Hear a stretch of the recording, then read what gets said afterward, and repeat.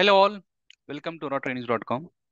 In this session, we'll discuss about two types of templates. One is XSL style sheet and other one is XSL-FO template with respect to BI Publisher in Fusion applications.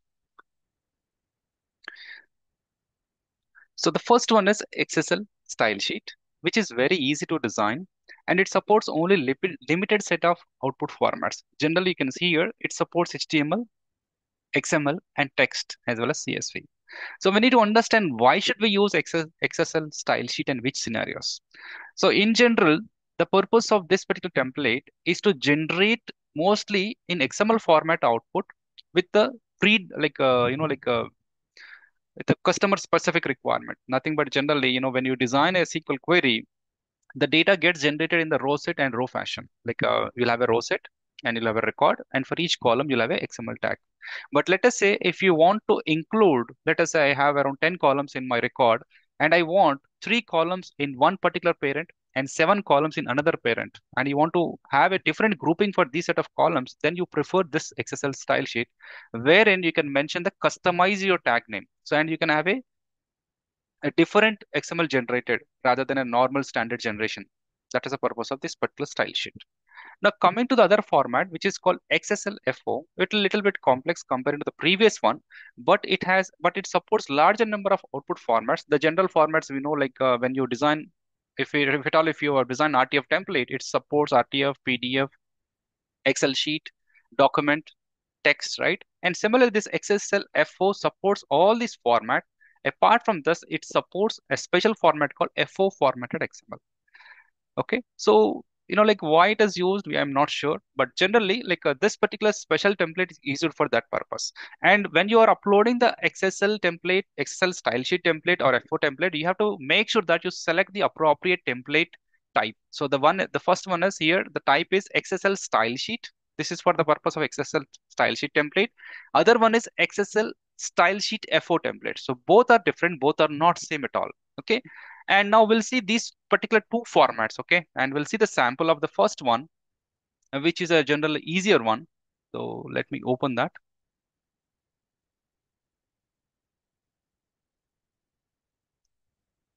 So here, if you observe the XSL LT template, which is style sheet one. So here, what I'm doing is, yeah, before that, let me show my data model.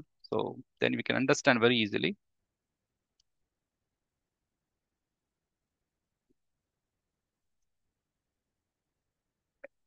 Yeah, this is the one. So in this one, you can observe here, the top level parent tag in my report is data DS, and then we have G1, which is nothing but a record. And in the G1 record, I have my party data. So this is based on a single query. So this is the one. This is G1 data, and here I just have a customer query, which is getting the accounts parties data. Now, in this G1 is my record. So now here in the template, what is the logic we have written? So the logic is here we are just trying to read the data, and also you can observe the top level parent tag. The top level parent tag here I mentioned as XSL element. Nothing but I want to generate a parent tag called customer. In that one, I want to read the data from data DS G1, which is my group, my record set. In that, I want to generate one more parent tag called customer ID. So within customer ID, I want to generate party ID and party number.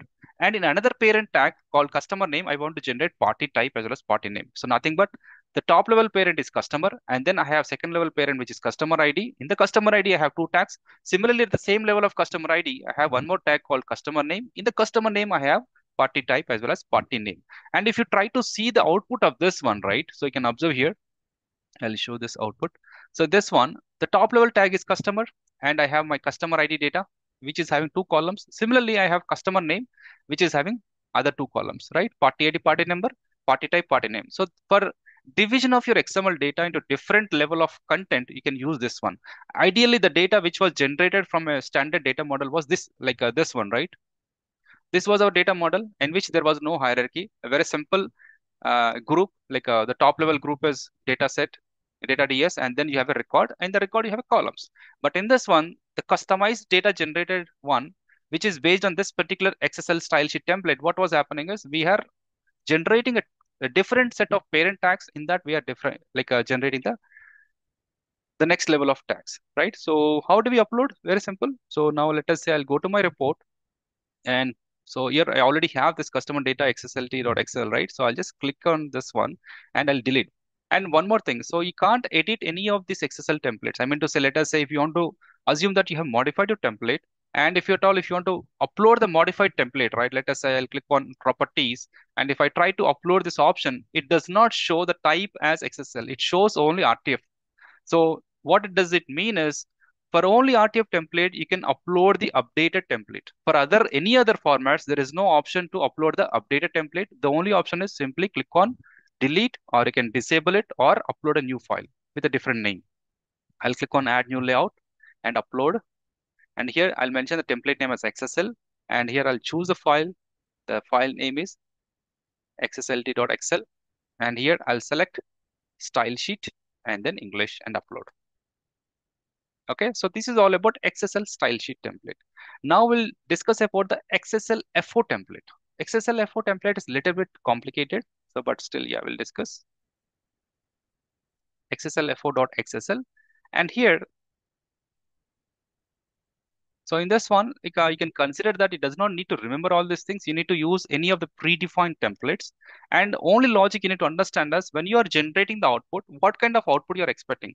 If at all, if you want to generate an Excel sheet template, and what is the first record you want, what is the second record you want, and what are the columns you want, you need to mention the information about that in a explicit manner. So now here, if you observe, I'll show the output once and then we can discuss. In this output, what I want to do is in the first record, I want to generate the report name as customer details report. And after that, I want to have empty row.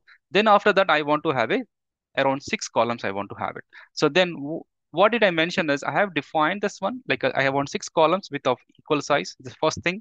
And then I mentioned the table row. This is my first table row, the table row where I mentioned my customer details report. And similarly, I want to define an empty row with the empty row. I just mentioned only 2 columns. It doesn't matter actually, but this is an empty row here, table row, and I just define only 2 columns. And then the third row, right? So in the third row, what do we have? The third row we have columns. Okay. So then the third row we have columns. So here we mentioned column names around 1, 2, 3, 4, 5, 6 columns we have mentioned. And after the third row, in the fourth row, what did we mention? We mentioned the actual data which we are retrieving from our G1. So you can observe here line number 140 or 140, we clearly mentioned we want to read the data from the G1 group, right? So select G1 and then here we mentioned table cell and mention the data XSL value of party ID. So we mentioned the party ID here. And similarly, remaining columns like for each table cell, it's like cell is nothing but your Excel sheet cell, you can consider it as.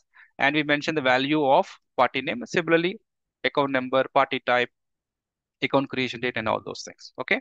So this is how we can design the template. Once you design the template, what is the next option? Go to the instance. Let us say I'll click on view as a list. As I said, you don't have an option to upload the template. Only thing is if at all, if it is an existing template, you simply click on delete it or disable it and upload a new template. So I'll just upload a new template now. Click on view thumbnails, add new layout, upload. And here I'll choose the file. The file is this one, XSL-FO.xl. And I'll say XSL-FO. And make sure that you select XSL style sheet FO, local is English, upload. And the other very important observation is click on view as a list. Before that, I'll click on save, click on view as a list, and you can see the output formats which are supported by these templates. So it supports large number of output formats: HTML, PDF, RTF, document, HTML, MHTML, Excel sheet, PowerPoint, and PDF, zip format, as well as XML, FO format XML, as well as CSV. Similarly, if you observe the style sheet one, it supports only very limited formats, only HTML, XML text, XML, CSV. And if you observe the general used one, RTF, yeah, it supports larger number of formats, right? And it also supports FO format XML.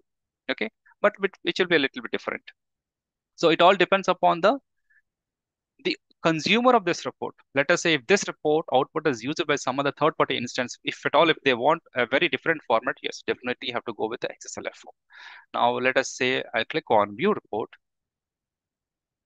Yeah, I'll just go with XSL-FO,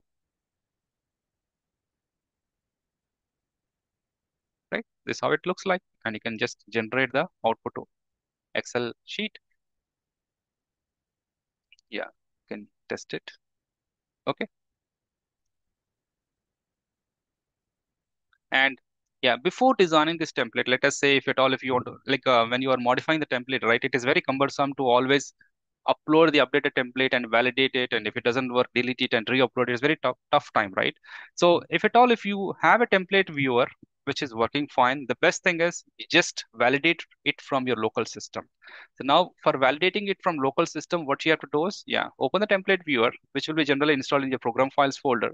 And now select the data as well as XSL file should be in the same folder. Now left side, I'll select the data, and then right side I'll select my template, and the output I'll select the appropriate one. Let us say if you at all, if you want to have HTML, you can select it, and if you want to select this one XLSX, select it and click on start processing. So once you click on start processing, it should be able to generate the data if everything is okay. If there is any mistake, definitely it will not generate it. And this option, yeah, so this option is not available for the XSL style sheet template. You can observe here it supports only XSL-FO template but not the other one.